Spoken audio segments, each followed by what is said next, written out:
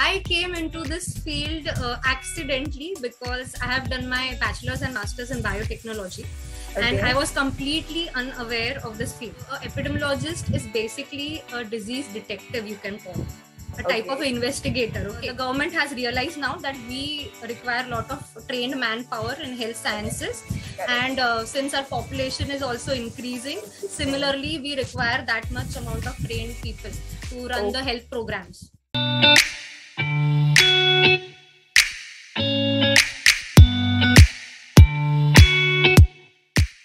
Hello guys, welcome to Career Conversations. So in this series, we interview professionals and educators, and our aim is to introduce students to various unconventional career paths which are out there. And today we have another such exciting career path that most of us don't know or don't hear about it until we get graduated or post-graduated. So guys, in this episode, we'll discuss public health sciences as a career path with Nikita Rajput from Center of Cancer Epidemiology, Tata Memorial Centre, Mumbai. So talking about Nikita, so Nikita is a scientific officer at TMC, ACTREC, and she works in the Department of Molecular Epidemiology and Population Genetics. And she has 9 years of experience in this field. And currently she's pursuing her PhD in Public Health Sciences from HBNI University. So Nikita, welcome to Career Conversations. Thank you for having me here, and thank you for the wonderful introduction which you have given. Thank you. Yeah. And I'm pretty much excited as you are to start this conversation. Yeah. So let's start there.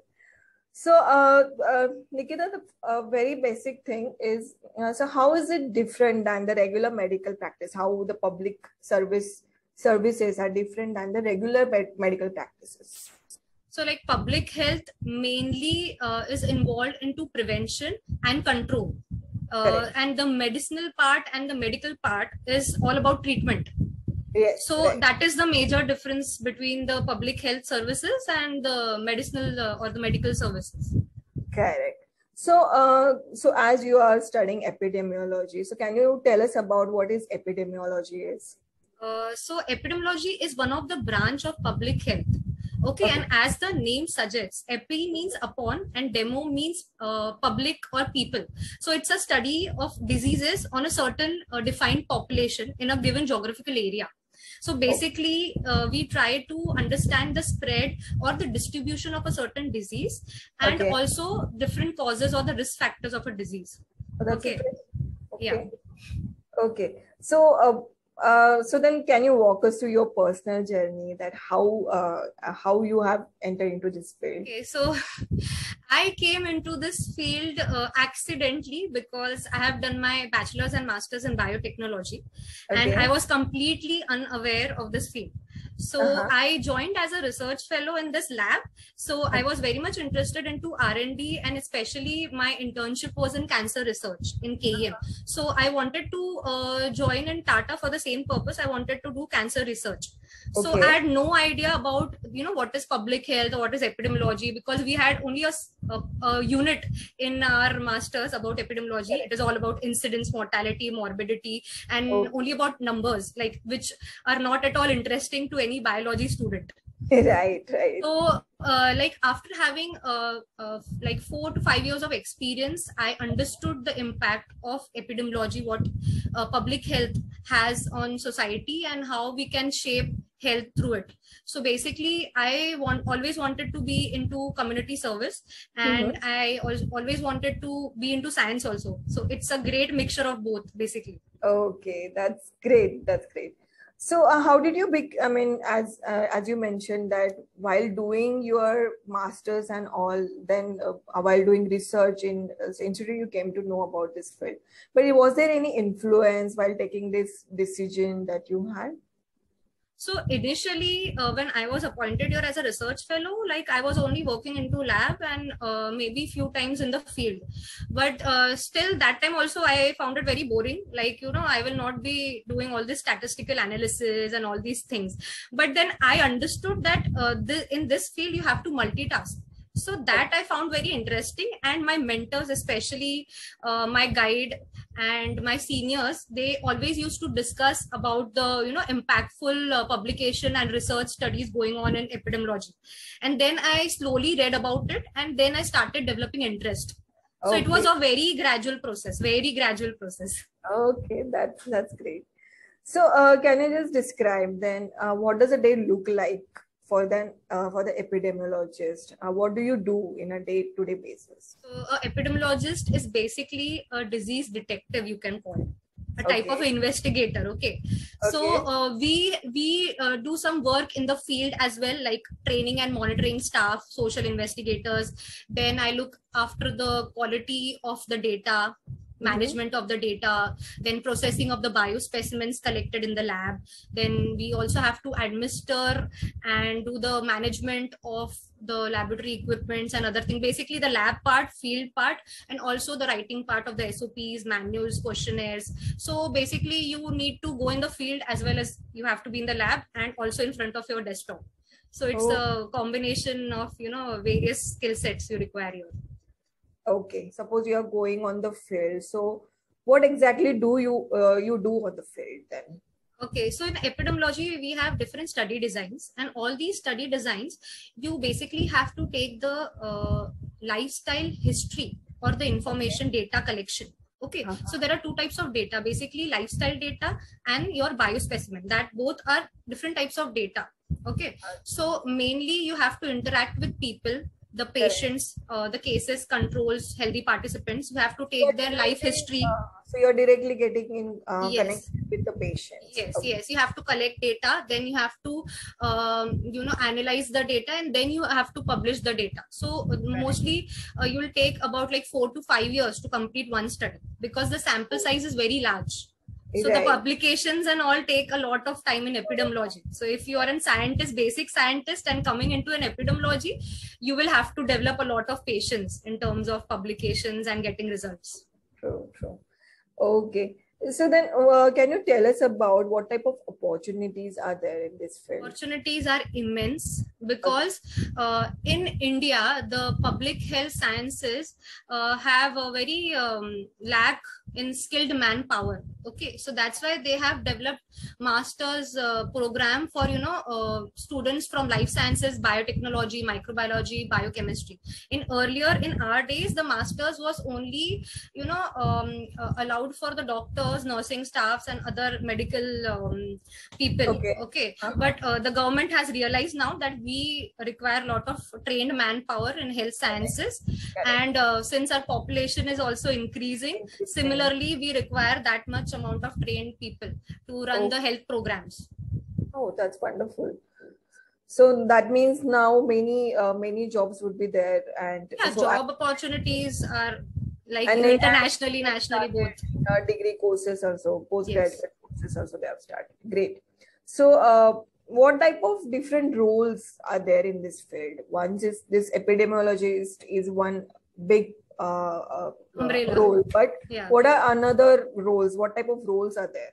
Basically, in biostatistics, you can have a job in specifically in data analysis, data management. Then you can be an investigator, a field investigator, or you can be a research fellow, researcher, scientist, professor, policy officer. There are many roles, and very interesting. You can have jobs in government sector as well as in private sector. Also in pharma industries, they need epidemiologists. Oh, so it's like to design the studies and all. Yeah, it's like a government sector, public sector, and private sector. All three sectors. Everything is covered, as well as all the hospitals. All the hospitals, you require registry, disease registry centers. Right. So they need epidemiologists, public health people to work there. That's great. Okay. So then any comments on the future opportunities in this field, now that also recently we have fought against the COVID pandemic. So do you want to comment on that? Yeah, so I think recently there has been a lot of awareness about public health because of all the pandemic going around, and in future also, like till the time we exist, there will be health and there will be disease. So we have to overcome it. So you need health care. for that. And for healthcare, you need such professionals who can handle the situation, investigate, who can promote health basically. It's all about prevention and control, because there are certain non-communicable diseases such as cancer, which do not have a complete cure. So in that case, we always promote prevention is better than cure. Correct. So prevention measures with respect to, if we talk about cancer, then how do you go about this prevention? What do you exactly tell people? Yeah, so prevention is like there are many phases: the primary phase, secondary phase, and the tertiary phase of prevention.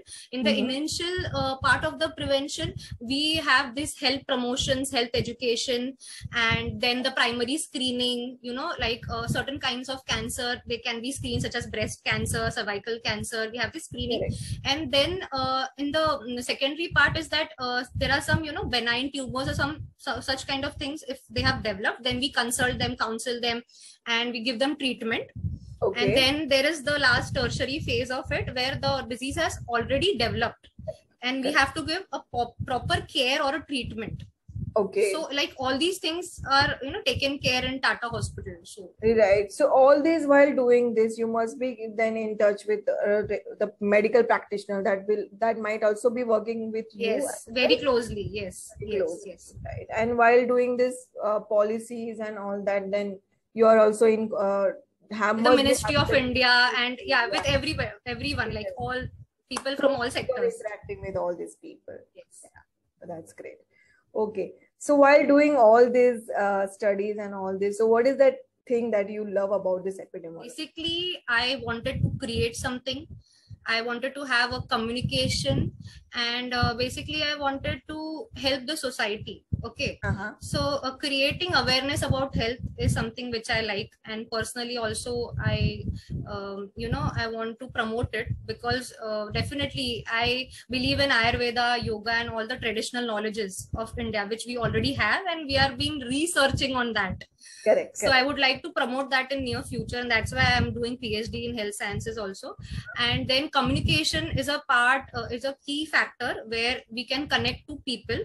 Okay. Yes. And then the people should be benefited, the society should be benefited. That was the goal. Okay, so this is a part where I can contribute something from my studies or from my education or whatever I can. Right. So Nikita, can you then give some advice to the juniors that while entering into this field, what they should be aware about? So before entering this field, I think they should first read about this field. They should go on different sites such as CDC, IARC, and different sites from India such as National Health Mission. They have different health programs. They should read about different health programs. What are the public policies, and like basically what is public health in India and internationally. And then they should see if it is appealing to them. If they're interested in data analysis or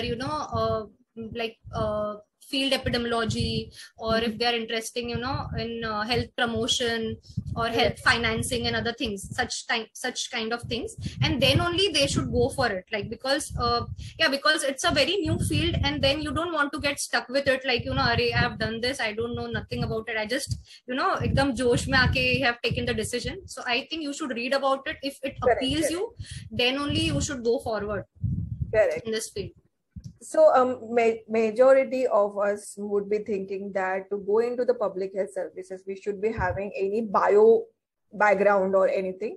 But as you mentioned, there are like data analysis, statistics. So these subjects are also, so students from this field, they can also enter into this. Yes. And in the master's program, the coursework is so vast that they will get to know about different subjects of public health.